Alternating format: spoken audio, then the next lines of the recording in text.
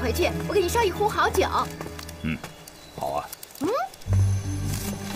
默娘待嫁，媒婆和乡亲者请进。桂花，桂花，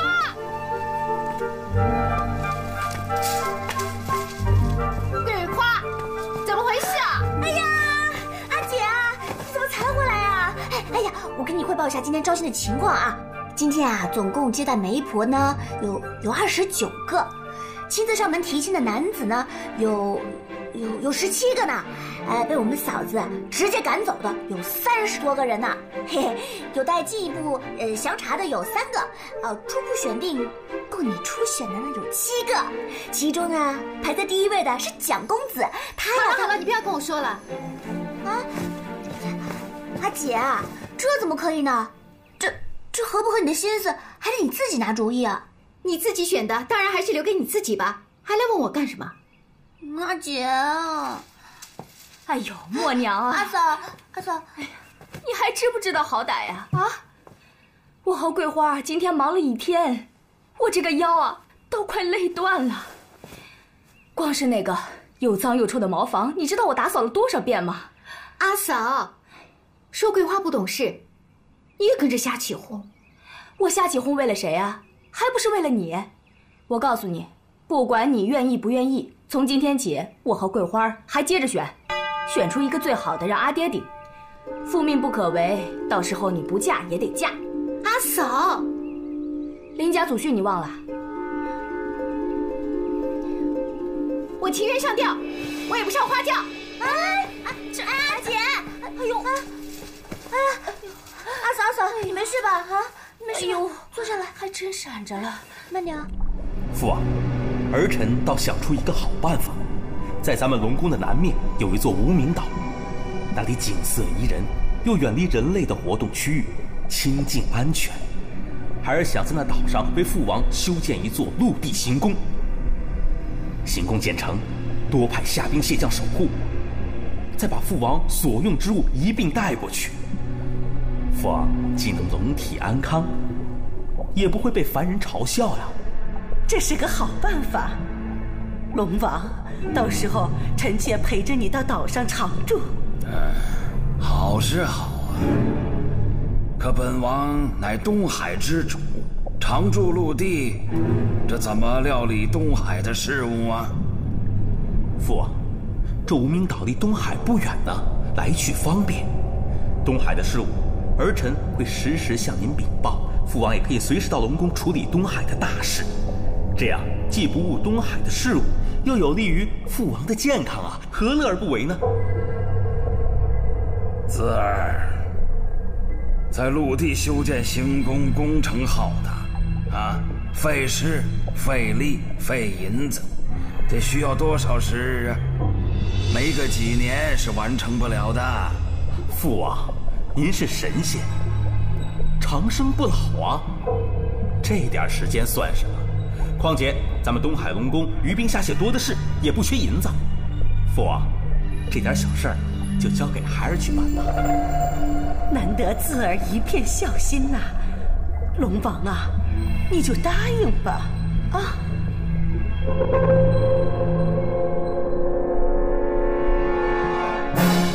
好吧，子儿，这件事由你操办。多谢父王，孩儿一定尽心尽力。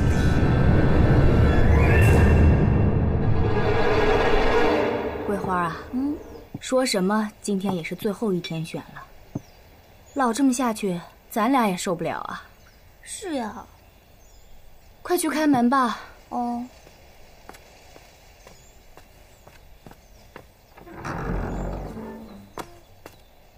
阿嫂，怎么只有2个人呢？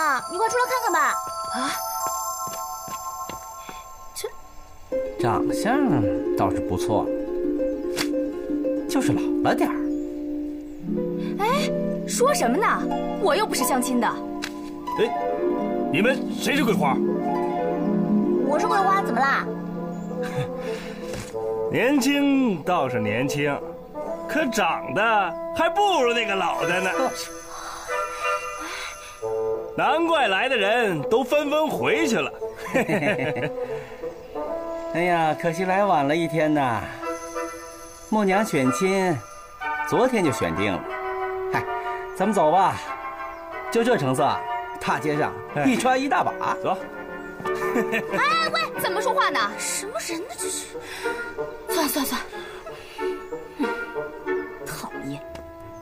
哎，桂花待嫁，媒婆和相亲者请进。哎呀，这个阿姐存心想害我嘛，怪不得都没有人进来。这下好了，这开水和茶叶真砸手里了。阿嫂，反正我们也累了一天了，正好有水，不如我们洗个澡，也别浪费了嘛。哎，走。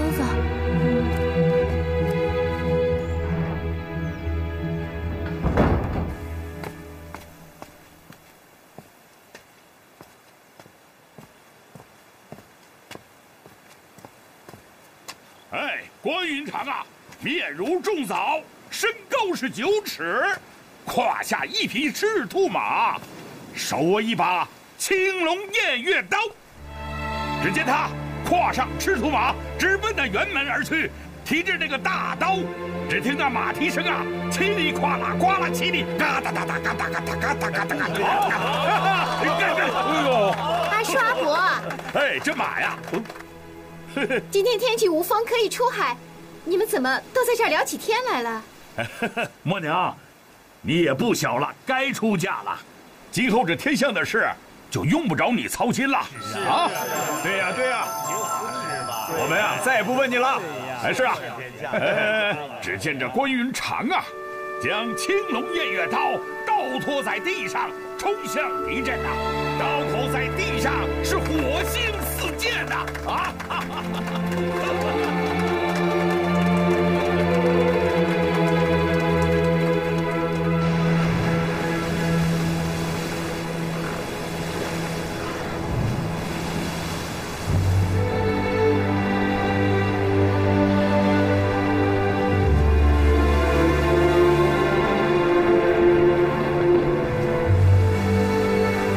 林姑娘在家吗？谁呀？你找我阿姐有事吗？我是来相亲的。你来相亲？你孙子都满地跑了吧，还相什么亲啊？不，我是来替人相亲的。哦，吓我一跳。桂花，谁找我？哦，梅老头。你这姑娘怎么说话呢？明明有个老头站在这儿，怎么说没老头呢？我说你是来相亲的梅老头，不是媒婆。哦，自然就是梅老头啦。我不是来相亲的，我是来替我们少爷以物传情的。他说，如果小姐收到这个东西之后，在1个时辰之内到码头和我家少爷见面。要是过了1个时辰，我家少爷就乘船而去了，以后啊再也不提婚姻之事了。这个记住了，1个时辰，小姐要是不来，这缘分啊就尽了。哎，你这老伯，你家少爷给个包裹就让我家阿姐去见他，也太自不量力了吧？哎，我这也是受人之托，如果小姐满意，我家少爷自然会来，否则，那也就不勉强了。这倒是新鲜啊！这里面是什么呀？你家小姐看了就知道了。老朽告退了。这里面是什么呀？我先看看吧。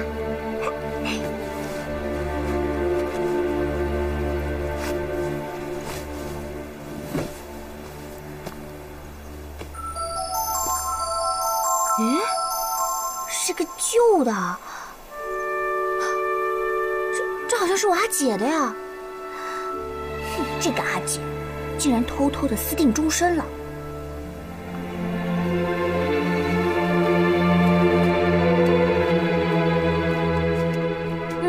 阿姐，梅老头带来个东西，人还没见面呢，聘礼就送来了。人家的东西给人送回去。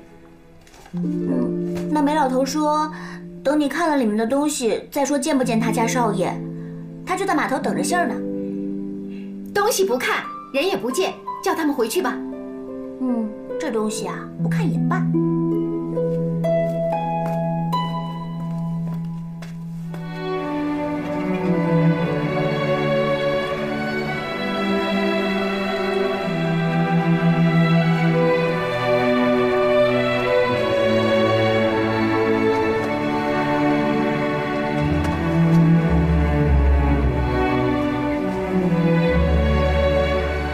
公子，林小姐不会来了。时辰到了，咱们还是回去吧。窈窕淑女，君自好逑。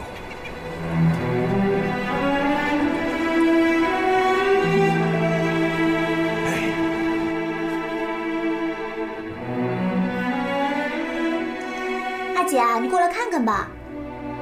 哎，你怎么把东西给打开了？拿。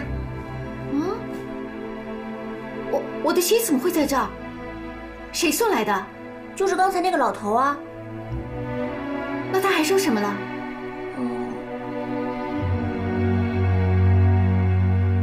时辰过了。什么时辰过了？他送来的时候说，他家少爷会在码头等你一个时辰。那你怎么不早说啊？我早就说你一时糊涂私定终身，那可怎么办啊？我桂花从来都不糊涂，我早就叫他回去了。那个公子是吴大人，这只鞋是我上次落在他船上的。啊，那可怎么办啊？今非昔比了，现在你师傅已经会飞了，拿着。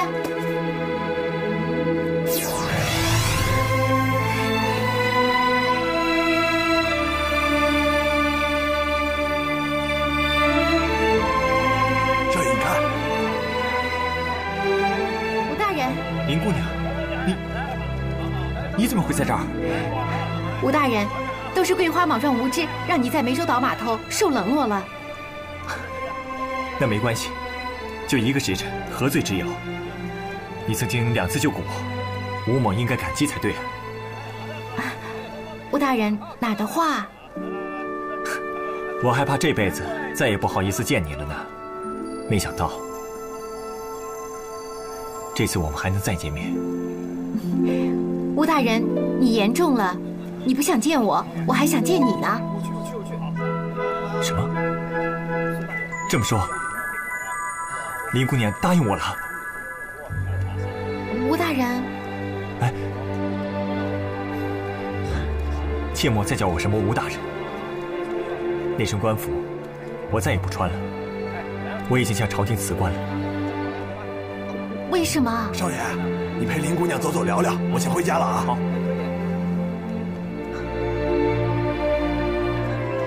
要不，咱们走走吧。走。我已经回莆田老家了。好端端的朝官，怎么就不做了呢？说起来，还和我上次出使高丽，遭遇海中妖魔鬼怪的袭击有关。多亏了你及时赶来相救，才保住了船队，保住了国术。可最后还是耽搁了出使高丽的使命，还死了几个船工。这都怪我来迟了一步。这怎么能怪你呢？纵使你有3头6臂，也难以抵挡。可这你有什么责任啊？这是不可预测的。但是可以预防。出使高丽之后，令我没有想到，我的副使曲大人，他不甘心居我之下，他在朝堂上当众谴责我，选择了错误的航海路线，所以才会导致那样的灾难。辜负了皇恩。海上行船，哪有不遇险的？更何况是海路漫漫，日期遥遥。这纯属是借题发挥，公报私仇嘛。我也深知，这次出行，我没有圆满完成使命，尤其是对不起那些葬身大海的船工，还有他们的亲人。我便向朝廷递交了辞呈，回莆田来了。可这不就断送了你的理想和远大的前程吗？人未必做官才能够实现理想，人未必入仕才能够有前程。那吴大人以后有什么打算？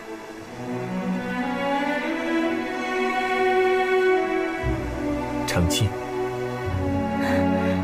以前在朝中为官，官场凶险，从未想过此事，怕连累他人。可现在呢，日子总算安稳了，终于可以想这些事情了。吴大人，你出类拔萃，淑女翘首以待，何患无期？谈何容易啊！刚才我还为了你这救命的信物，碰了一鼻子灰啊！没想到，一只鞋你还保留至今啊！睹物思人嘛。林姑娘，我是不是有些不自量力？大人有心了。好，以后啊，不要再叫我大人了。如今我已经不当官了。如果我是当官的话，就不会跟你提及此事，因为有杖权压人、强势逼婚之嫌。如今呢，吴某一身布衣，你又待嫁闺中，正所谓窈窕淑女，君子好逑。吴大人，默娘只怕要你失望了。父王已经同意在无名岛上为他修建行宫，所以我的计划可以实施了。可喜可贺！等殿下将来成了龙王，这东海就是我们的天下了啊！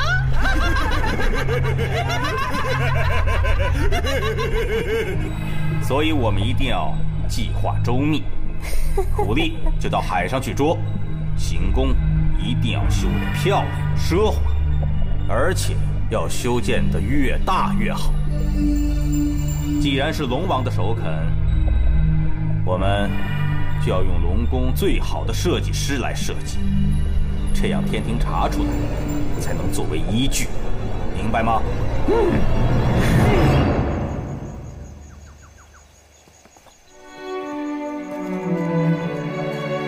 既然你这么关注我，那你一定知道，默娘已经发誓终身不嫁了。我早听说了，正因为如此，我才会求亲。那吴公子不是为难我吗？那么多人让你家提亲，他们看上的是你的美貌、美名和你能飞善达的本事，可我看上的却是你为了护国庇民而立下不嫁的誓言，为救苦救难而割舍男欢女爱的大爱。我看上的是你为了救人而放弃天伦之乐。默娘，请答应我，答应我，和我成婚吧。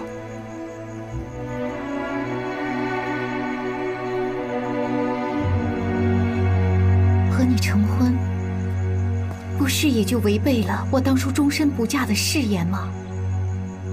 我知道，你不嫁人，是害怕长期在海上奔波，担惊受怕，连累家人。你不嫁是怕家事拖累，不能全身心的投入海上救难。这也是我这么多年来一直保持单身，没有成婚的顾虑。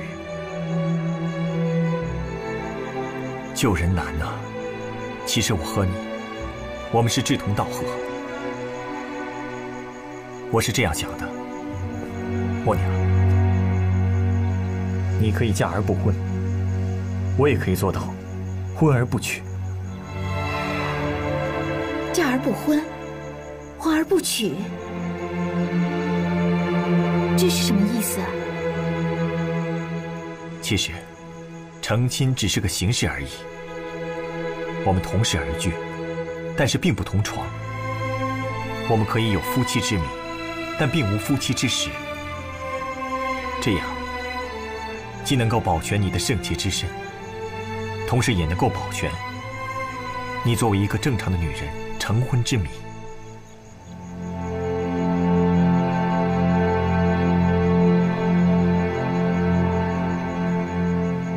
这不是害了你吗？木材、石头、砖瓦等建筑材料，咱们也要提前落实好开采和采买的地点。由谁来建造才是首要？当然是由我来建造。嘉应、嘉佑来辅佐我。他们在魔岛住了几百年，陆地上也会比我更熟悉一些。承蒙殿下信任，小的不敢偷懒，一定不让殿下失望。此事关系殿下的王位，务必保密。是。只有行宫完工以后，咱们才可以一举扳倒龙王。如果天庭知道了玉帝下旨停工，那咱们就功亏一篑了。谁要是敢走漏半点消息，我绝饶不了他。默娘，我听说最近上你家提亲的还是络绎不绝，你只要名花无主，便难免门庭若市。你只要一天不出家，你的家人就会为你着急上火，甚至他们会指责你。我都不知道该怎么应对了，特别是桂花和我嫂子，净给我找是非。我明白，他们都是为了你好。我何尝不知道呢？可是我不能因为他们的好意，就放弃我自己的追求啊。可是你一天不放弃你的追求，你的家人就一天不会放弃对你的规劝。那些求婚的人更不会放弃对你的青睐。更何况，你如果不成家的话，就会有流言蜚语，背负流言和指责。可是，有什么办法呢？办法有一个，那就是嫁而不婚。五公子，那不行，我不能那么自私，为了我自己摆脱窘境而伤害你。你已经伤害了你的老父、你的寡嫂，以及你出嫁的诸姐姐。这样说来，何谈无私？只许你心中有大爱，难道我吴某心中就不可以有吗？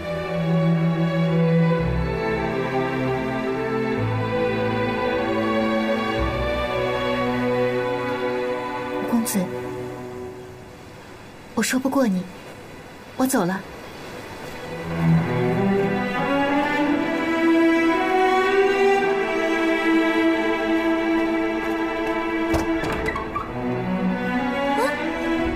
阿姐，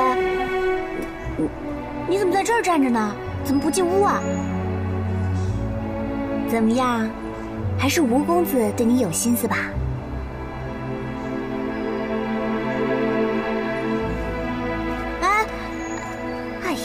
这男大当婚，女大当嫁，有什么好害羞的？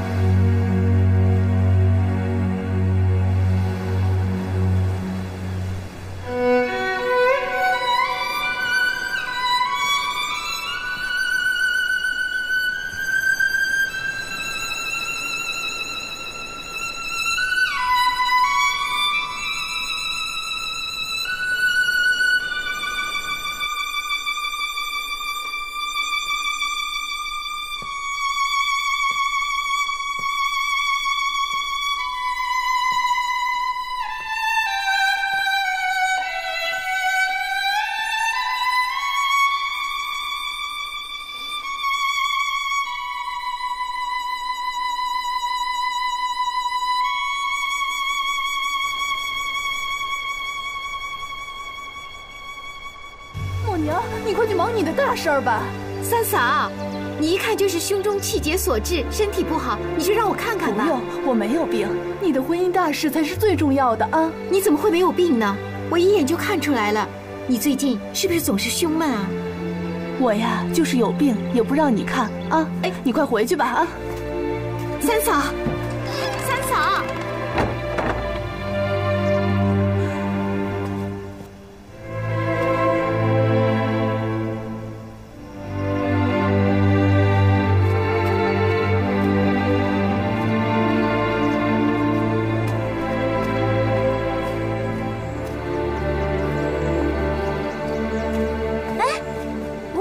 你怎么来了？我来找默娘，她在吗？哦，我阿姐来给人看病呢。啊，吴公子，你稍等，我去找她。哦。公子再费口舌也是徒劳，我意已决。我意已决。默娘，我问你，你不愿与我成婚，是不是看不上我？不是。那你是不喜欢我吗？也不是。你是不愿放弃终身不嫁的誓言，同时又不想婚而不娶，对不起我，是吗？是。你是我崇敬的人。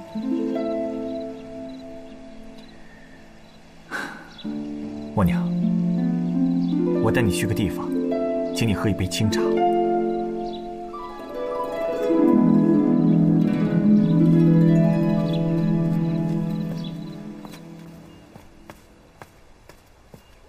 来了。这茶不错。是真的养生全没了，假的也没了。这下吴公子求婚了，哎，这可是天赐良缘呐！可阿姐还是不点头。哎呦，你这小丫头，你懂什么呀？我就懂那么一丁点儿，还不成吗？大家呢，过去都说小女跟杨生全是有缘分的，但是以老夫来看，默娘从小就把生全当成兄长，并无婚配之意啊。那正好，这吴家是什么门第啊？那一般人是搭着梯子都攀不上。是啊，说的是啊，是啊，对对对。林家阿弟，我这儿给你道喜了，给您道喜了，道喜了，道喜了。孩子们的娘去世的早，默娘这丫头啊，从小就被我给宠坏了。婚姻大事，老夫可不敢强逼她。那就想个办法呀。对呀，想个办法。是。来，先喝茶，请。哎，默娘，你知不知道，自从辞官以后，我跑了很多个地方。如今啊，我只想远离尘世的一切烦恼。你看看啊，这个地方，这是我选的。你觉得这里如何？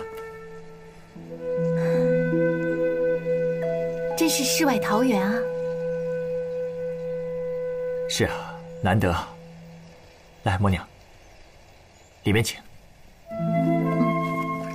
梁叔，哎，少爷，林姑娘来了。稀客，请屋里坐。梁叔，梁叔好。好，请。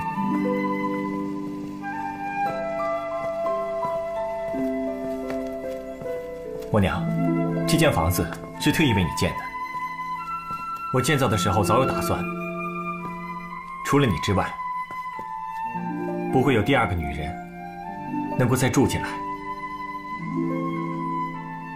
哎，请吧。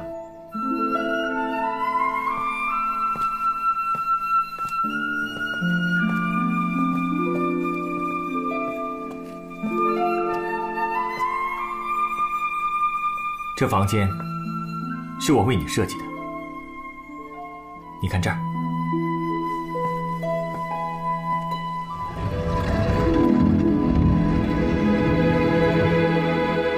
这是间暗房，如果有朝一日你我真的能够成婚的话，我一定会恪守嫁而不婚的誓言，对外面我们是夫妻，对内呢，我们各居其屋。我就住在外面，这个暗房就是你住。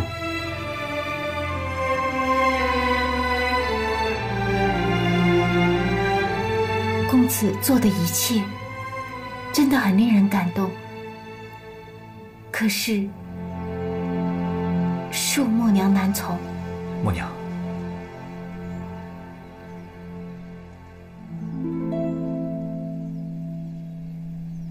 如果你觉得这样是误我的话，实在不行，我还有一个主意。我只能够娶个二房，让她为我生儿育女，延续香火，这样才能免除你的顾虑。当然了，这个主意呢，一来可以免去你对外不愿成婚的压力，对我而言，也免除了你不能同房的愧疚。你可以全心全意的到海上去救人。可这样，那你又得到了什么呢？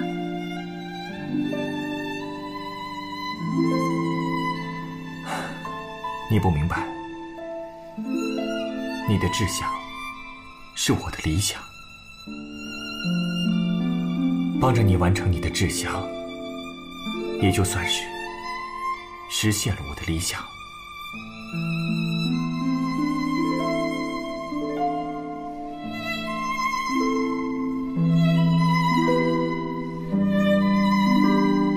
默娘，你容我再想想。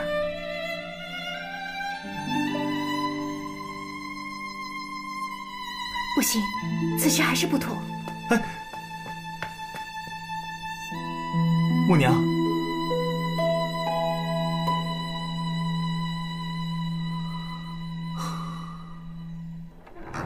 哎，桂花，各位乡亲们，大家有什么事儿啊？我们呢想请默娘出来一下。哦，这2天默娘阿姐见乡亲们都不理她，不知道什么原因，所以愁得茶饭不思，正在屋里看书呢。哎，这怎么回事？这是？哎，默娘，默娘来了。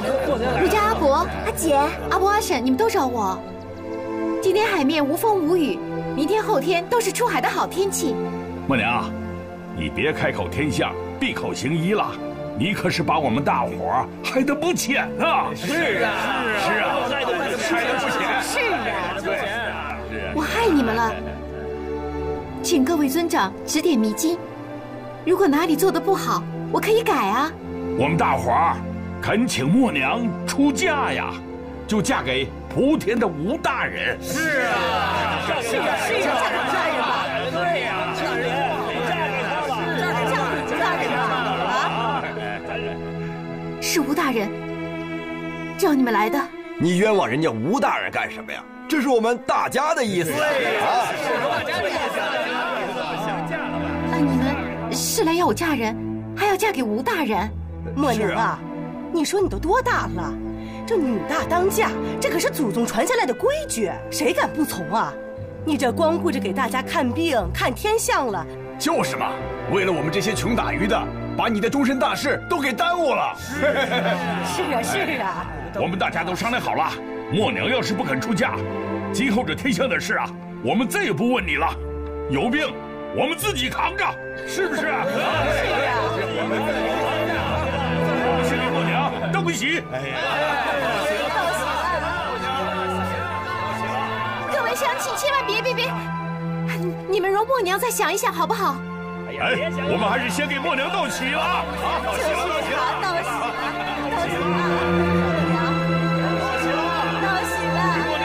谢谢大家，谢谢。海上救援是我一生的宏愿，但前途凶险，谁都说不好会发生什么事情。若坚持不嫁，便辜负了爹爹和乡亲们的期盼。我做不到拒绝他们。可如果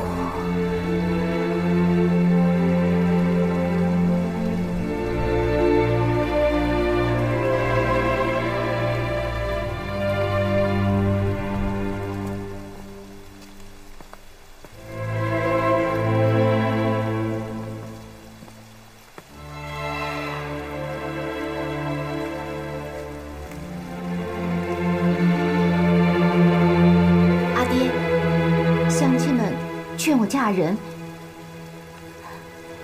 是好意。哎呀，好事儿啊！你终于想通了。孩子，你可得想清楚了啊！我们可没逼你啊，没有逼你啊。阿爹，我想好了，女大当嫁，世俗如此。小妹，那些相亲的人当中，你看中哪个啦？哎呀，我知道，是吴公子，也可以叫吴大人，往后啊还得叫姑老爷呢。哎呦，太好了，太好了，真好。阿姐，我要跟着你走嘛。哎呀，我是去嫁人，你跟我去干什么？啊，就算你是出家，我也要跟着你。我要去做你的陪嫁丫鬟，我要去婆家继续照顾你。你刚进门的时候我就跟你说过了，你不是我的丫鬟。你想啊，这些年你哪像一个丫鬟啊？哦，我觉得你更像一个婆婆，什么事情都管着我。我可不希望我嫁人以后还有人跟着我，在那儿管着我。那我不管你了，你得管着我呀！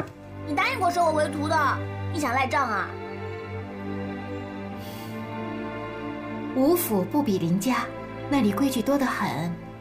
你这个野丫头，天天在外面也惯了，我是怕你去了不适应。阿姐，这没有3天的外行嘛，大不了我真做了陪嫁丫鬟，我也照做，没有什么3篇文章2篇诗的。我跟你说过了，诗是一首的，什么时候论篇了？做了新娘子，你高兴糊涂了吧？只是听说过诗篇的，可没听说过诗首的啊。哎，这倒也对呀。可不是。你这丫头越来越灵了，你要是把你的心思用在修道上，你肯定比我强。那我可不敢，你可是我师傅呀。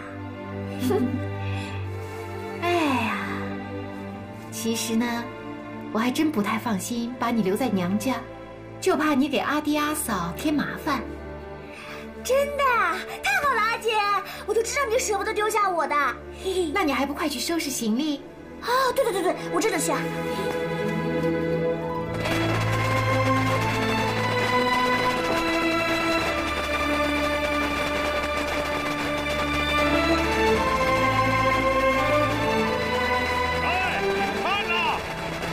新郎官怎么跑到林家来接新娘子了？咱们岛上没这个规矩啊，是不是啊？我说，刘老哥，这阵势你没见过吧？人家是大宋重臣，经常漂洋过海，见过世面，人家哪能按咱们岛上的规矩办呢？哎，你说是吧？啊，哎，来了，谢谢诸位。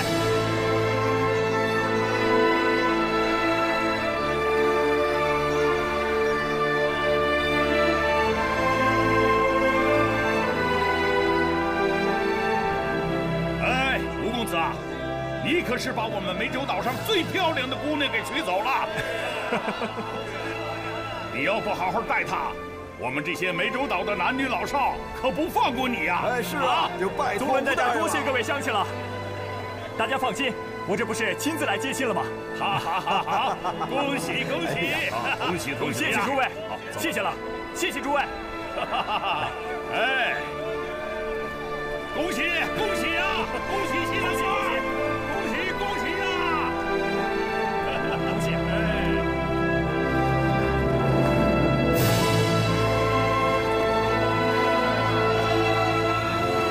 谢谢诸位了。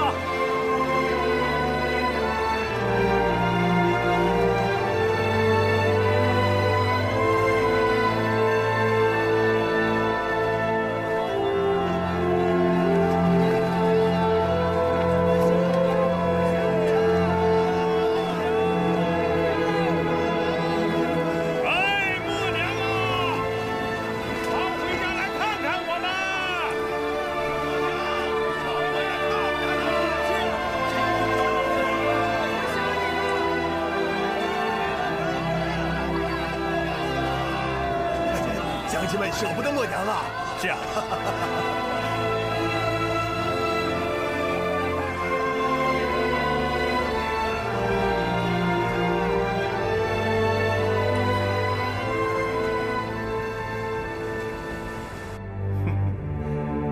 这个林默娘她出了嫁，还有心思与本官作对吗？啊，新婚燕尔哪还顾得上这个呀？